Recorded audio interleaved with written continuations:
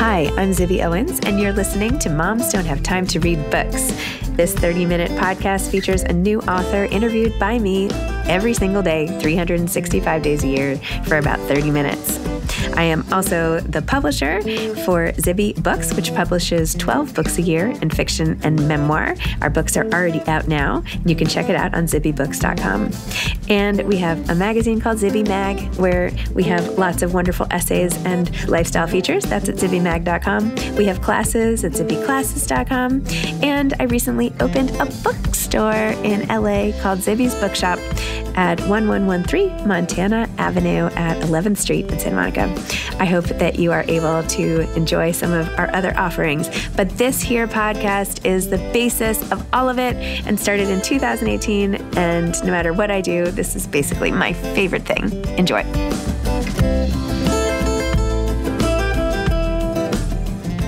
This weekend, I'm re-releasing my episode with Lori Gottlieb, who I've gotten to know since this episode in LA and gotten to know the amazing work her son is doing to help other kids with their own mental health issues.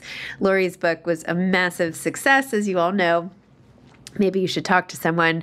But she's such a nice person. She came to the opening of Zibby's Bookshop, and I thought you should all hear this episode in case you missed it. I'm excited to be interviewing Lori Gottlieb today. Lori is the author of the instant New York Times bestseller, Maybe You Should Talk to Someone, a therapist, her therapist, and Our Lives Revealed, which is currently being adapted into a TV series with Eva Longoria.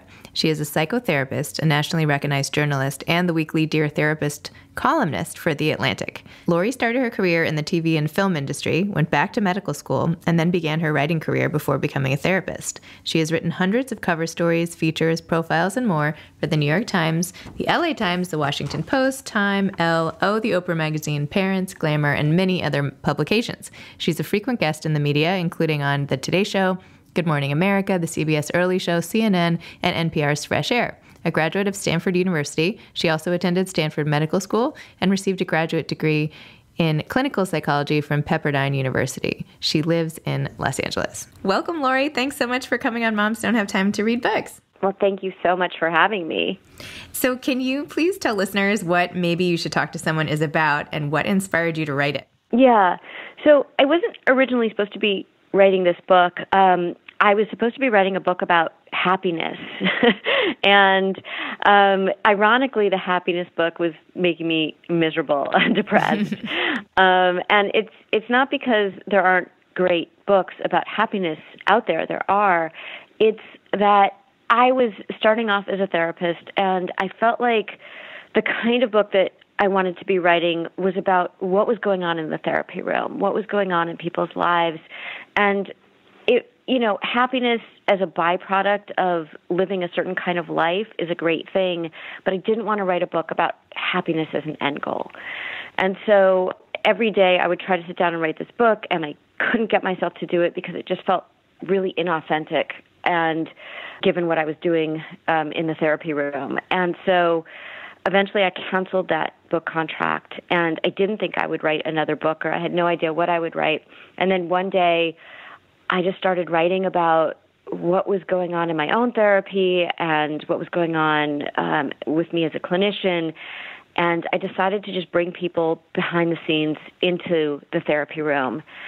And that is what became Maybe You Should Talk to Someone. So we follow the stories of 4 very different patients as they're going through various struggles in their lives. And then I'm going through an upheaval in my own life, and I become the 5th patient, and we see me go through my own therapy. It's so good. It's like your own memoir is like weaved in with all these great stories and all this sort of psychological insight for readers for theit's like the perfect combination. Anyway, I loved it. Well, great. Yeah, no, that's what I was trying to do. I was really trying to help people to see something about themselves through other people's stories. I think it's so much easier to see our blind spots when they're reflected in what somebody else is doing. So far, I think the readers have said, I saw myself in every single one of these patients, even though I'm very different from them on the surface.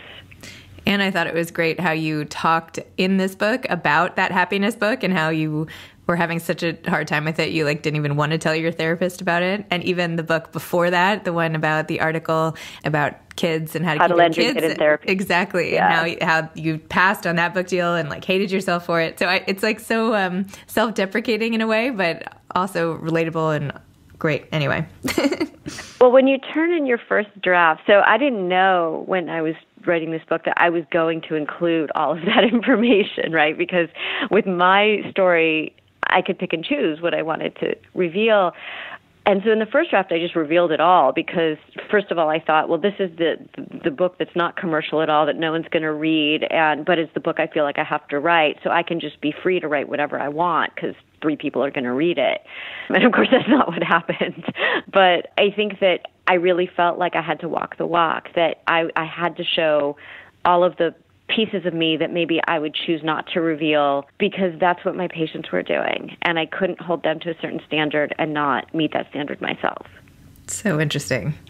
And you also talk about how you got to this stage of your career through sort of a series of shifts or pivots, as people are saying now all the time.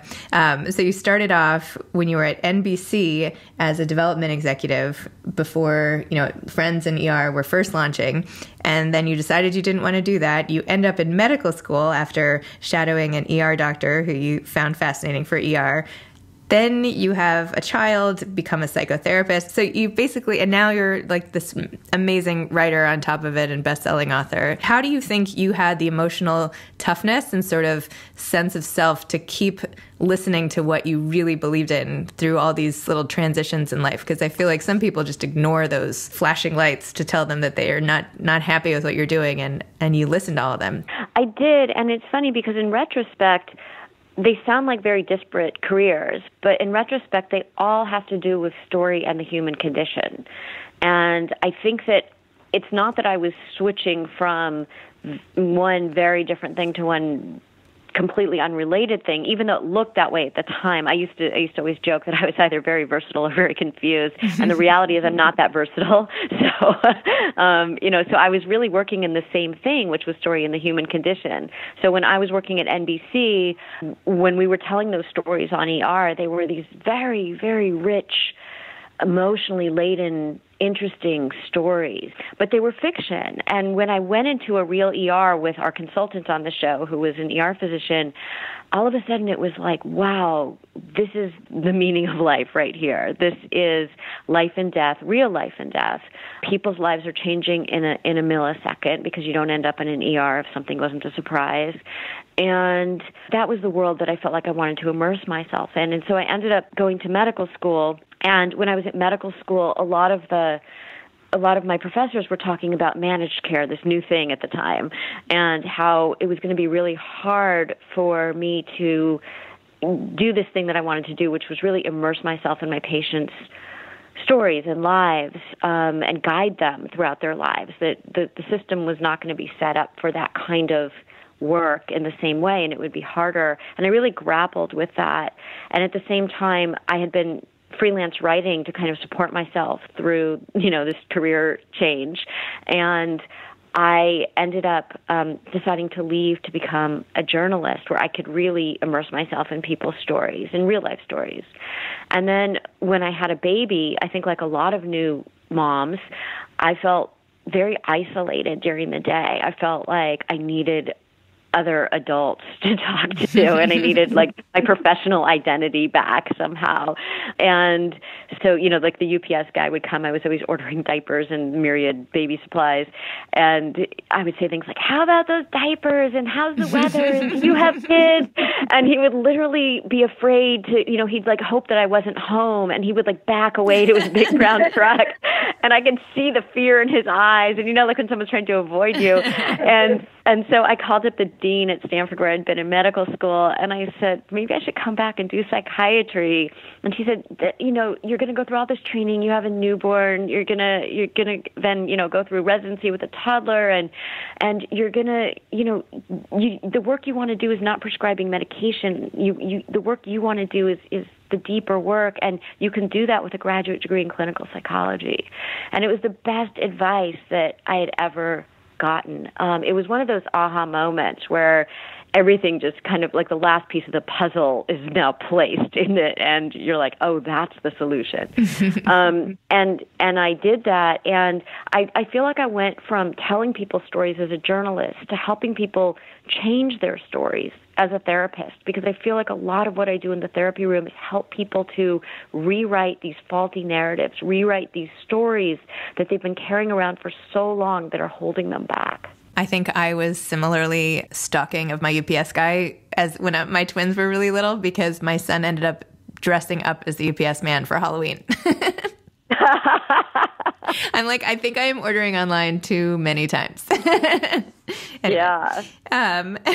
Well, speaking of helping your patients change their stories, one of your patients who is battling cancer at the outset gets upset when a friend of hers gives her advice, which is this story about Holland, going to Holland versus going to Italy. And I thought that was so relevant. I was hoping you could tell listeners the story, and then I wanted to know what your trip to Italy in life would have been. And are you there, or are you in Holland? Oh, I love this story. It's not my story, I should say. It's Elizabeth Pearl Kingsley's story, and she let me include it in the book.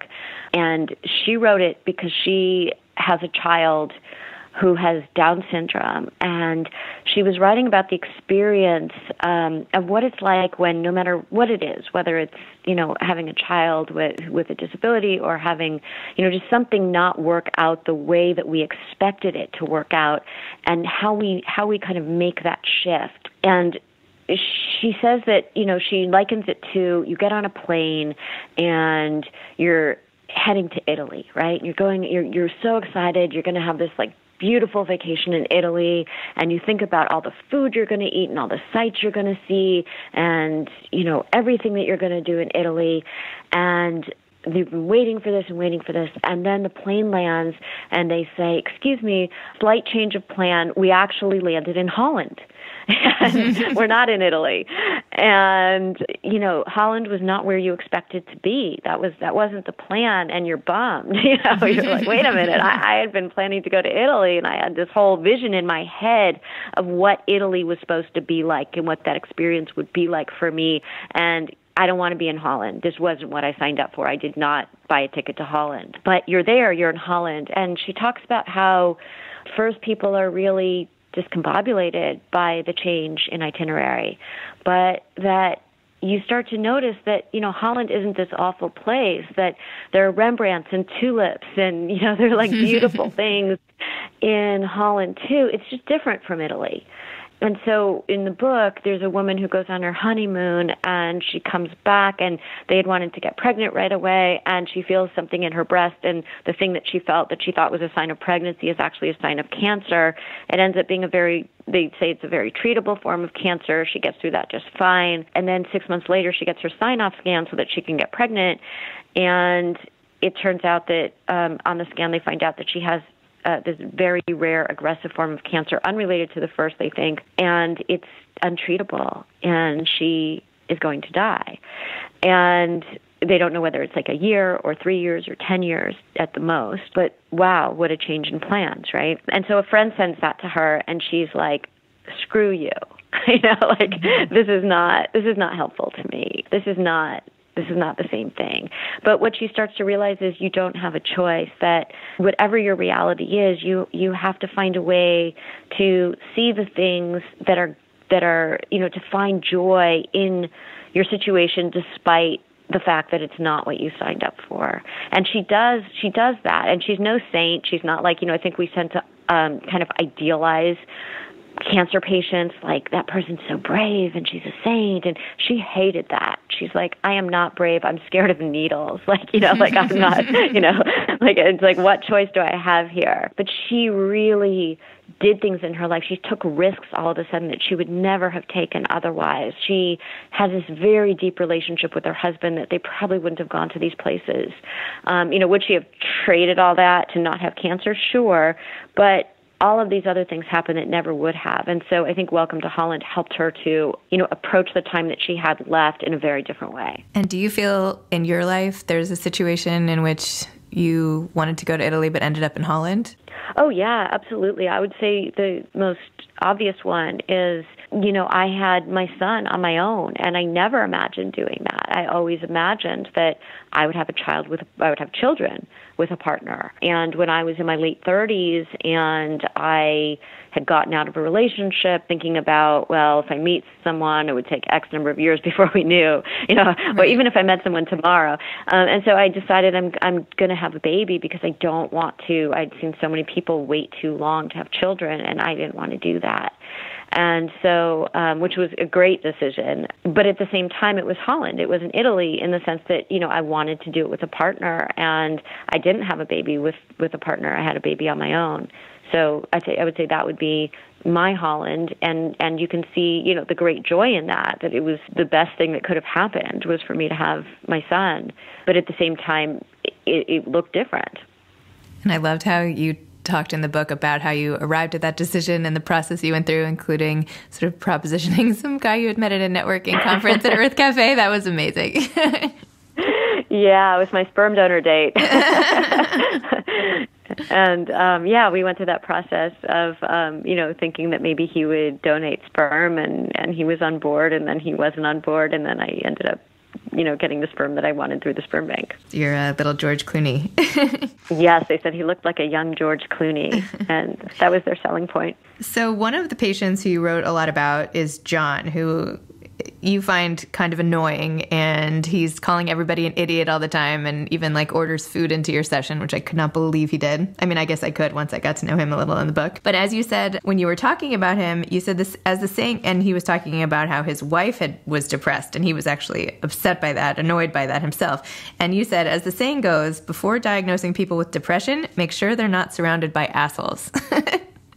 So I just was hoping you could talk to me a little bit more about maybe narcissistic personality disorder for anyone who's dealt with an asshole in their life, and maybe what you should do if you happen to be in a relationship with somebody like that, or how do you know if it's the people around you causing you to feel sad and just depressed in general, or if it's something inside yourself? Yeah, I should say, first of all, that one of the things that I felt was really important to do in the book was that I portrayed people the way that they presented themselves to me, and same with me presenting myself to my own therapist. So at the beginning of the book, the way that you feel about these people changes drastically by the end of the book, meaning, and as did, it mirrors my evolution with these people too, that at the beginning, John was extremely unlikable. He was really abrasive. He was insulting to me. He certainly had narcissistic traits.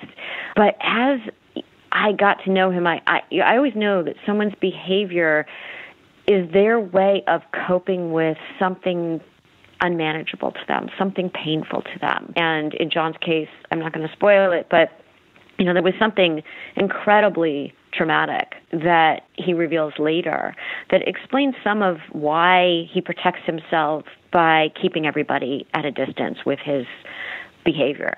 It's hard to get close to him because of his, the way he presents himself. And that's by design for him. And so when we first meet him, he and his wife they've had this sort of mutual tragedy in their lives, and they don't talk about it. And he is very upset that she kind of can't get past it and is very depressed. And he's kind of like, we're not going to do this to our kids. We're not going to be this couple who can't get past this tragedy. And so he kind of has the whole stiff upper lip attitude about it. And, I think that I imagine, I never met her, but I imagine that she felt very alone, and that can be really depressing. And, he went through life kind of thinking that he was, as a protection against his mother had died when he was 6, and he kind of thought it was his fault because of the circumstances of how it happened. And he protected himself by he had been his mother's favorite, and she always said he was so special, and he went through life thinking, I'm so special. That was his way of going through the world. And so on top of not being able to kind of meet his wife where she was with talking about her depression, he went through life thinking well, I'm, everybody else is an idiot, and they're the cause of my problems, and why can't they just do things, this way? I think that for people who who are with someone like that, it's really important that, they really needed to be in couples therapy. And there's a very nice place that they get to, which is really gratifying. But, I think sometimes, going back to that quote from the book, that there are times when people will come in and they'll tell me something like, oh, the problem is my boss or my mother or my partner or my child or, whomever. And often they're not looking at their own role in the situation. Often they can't see that they're contributing to the situation, either in the way they respond to it or in the fact that they're still engaged in it. But other times, if you really are surrounded by assholes, that can be really depressing. And sometimes, it's like, remove yourself from the situation. Why are you surrounding yourself with these people? Good point. Can we go back to your son for a minute? Yeah. In one scene, so you have a big breakup with boyfriend at the beginning of the book, which, propels you to seek out your own therapist, and you have to tell your son that boyfriend is not going to be around any longer, and he had become quite attached to him. Then you say, and you're dealing with it in this wonderful way, and, as a therapist and also a mom, and you say the upside of being a therapist child is that nothing gets shoved under the rug. The downside is you'll be totally screwed up anyway. So I wanted to know what you feel about airing everything out with having your kids be open with their feelings and really sort of getting into everything with them, how much it helps, or what as a parent do you think is the most effective in helping out your kids have sort of great mental health? Yeah. So in terms of airing everything out, I think it's letting your kids have their feelings, but that doesn't mean that I shared my feelings with him. So just for context, at the beginning of the book, my boyfriend and I were planning to get married, and he tells me that he has decided that he doesn't want to live with a kid under his roof for the next 10 years. And at the time, my son was 8. So, and he had not been hiding in the closet the entire time that we were dating. And my version of this story, and I very purposefully say my version of the story, meaning I wasn't seeing a lot of things until I went to therapy, but my version of the story was, clearly he's a sociopath, because who dates someone for all this time just the day before says, oh, I just checked with my HR to make sure that when we get married, I can get your son on my insurance policy and, all this stuff, that have been going on for a long time. Who does that? Who does that if they didn't want to parent after his kids were about to go to college? If they don't want to continue to be a parent, who gets involved with someone who, when we first met, has a 6-year-old? I think that, when he did that, I didn't tell my son, oh, look, he broke up with me because, I didn't even say he broke up with me, I didn't say he broke up with me because, he doesn't want a kid around. I said, we broke up. And, and there's a scene in the book where I explain it, and he has a lot of questions, and, I tell the truth, but I don't add details that are not going to be helpful for him to hear at that time. And so, I think that it's really important that I didn't try to kind of cheer him up. He was sad. He was grieving in his own way. But I wasn't like, hey, let's go to Disneyland. Hey, let's go see that movie.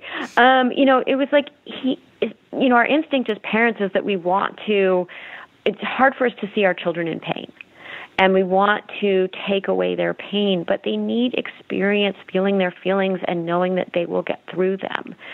So he was going to have to be sad about this, and he was also going to know that I was available to him if he wanted support or to talk about it. And it wasn't one discrete conversation. It's not like when you talk about things, well, we had that conversation, right. Whoop, that's over. It's a process. And feelings are like the weather. They're like weather systems. They blow in, they blow out. You're going to feel, there's going to be a storm, and then the sun's going to come out, and then it's going to be cloudy, and then it's going to be, mild, and then it's going to be cold. And so they're just weather systems. And so it's okay that, he's feeling sad, and then he's with his friends and he's happy, and then that's what it's like. And then there are other times where, we're going to have many more conversations about it because those feelings are going to blow back in. So I think that's what's important. I think so many times, especially nowadays, we're so afraid for our kids to experience any kind of discomfort that we try to make it more comfortable for them, and we're not really doing them a service by doing that. Totally. I have to keep that in mind with my kids. It's like, I feel like I'm always trying to make everything better, but, obviously that's impossible. Well, I think too that they know how to make things better in a lot of ways if they have support.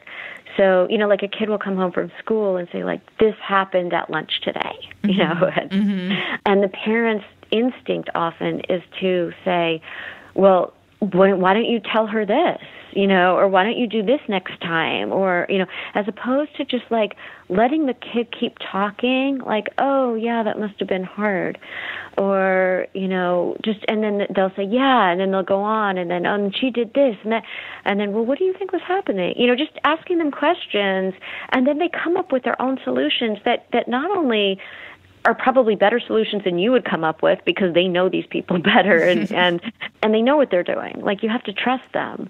But also, it's a better solution because they came up with it, and it gives them agency. That even if what they try doesn't work out so well, they know that they can try something else. And when it does work out well, they know, they have the confidence to know that they are able to come up with a solution. And that's so important for the many, many, many things that they will encounter throughout not only their schooling years, but also just in life when they graduate. Well, I have so many more questions, but I do want to make sure to get to the process of how you write, because I am really curious as to how long it took you to write this book and where you were. Like, do you write at home? Do you write in your therapy office? Like, I want you to paint a little picture for me of where you get all of this done and how you fit it in with the rest of the things in your life. Well, I'm sitting in that place right now, and it's not a pretty picture. If people only knew, right?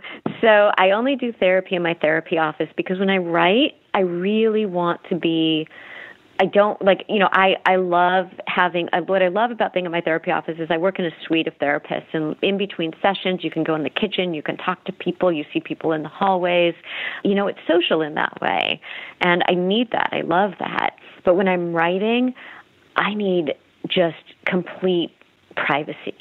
So, yeah, I could close my door at the office, but I'm hearing voices when people leave their sessions, just like there are too many distractions. And so I write at home, and, I take my writing days, and that's what I do. So today I have to write my TED Talk, actually. Oh, that's and exciting. I'm a person who leaves the writing things generally for the last minute. So the TED Talk is later today. And so, I'm at home, and that's where I write. And my process is that I usually need a little warm up. I need to do something else first. So I'm not like I can just wake up and sit down and write. Like, I need to just kind of loosen up a little bit. And so, whether that's like replying to some emails or hanging out with my kid, depending on whether it's summer or not, whatever it is, I'm taking care of like other things that I need to take care of, bills, or, this is not like fun stuff, but just I'm doing something else. And then all that is off my plate. I don't have to think about all the other things that I need to do that day. And then I can sit down and I can write. And this is now going to be a TV show. Maybe you should talk to someone on TV.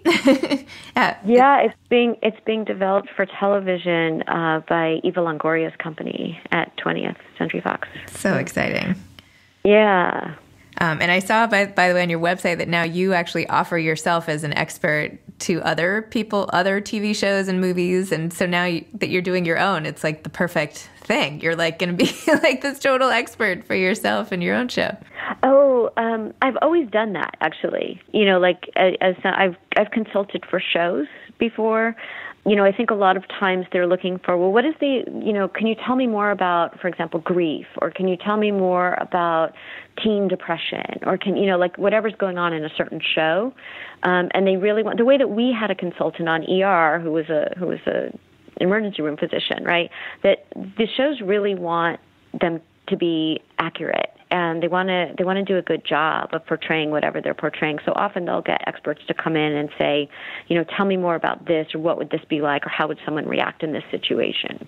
So one last thing, you're like probably the most prolific journalist I've ever come across. You've written articles everywhere, and I was just wondering how you do that. Do you just have a zillion ideas all the time? Are you just always jotting down notes for articles you want to write? Or tell me just a little 2-second thing about that part of your life.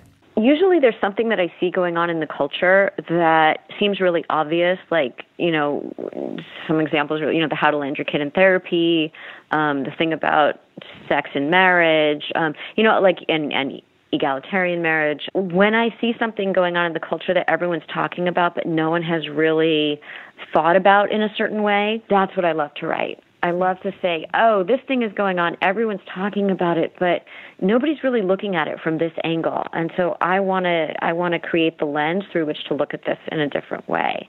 And I think in my Dear Therapist column that I write every week, which is different from the features that I write, I think that's what I help people to do too, is to say, hey, you've got this problem, you're looking at it this way. I want you to look at it through this other lens, and I think that will help you. And are you working on any other books now? No, this book is so new, and I'm still on book tour for a while with this book.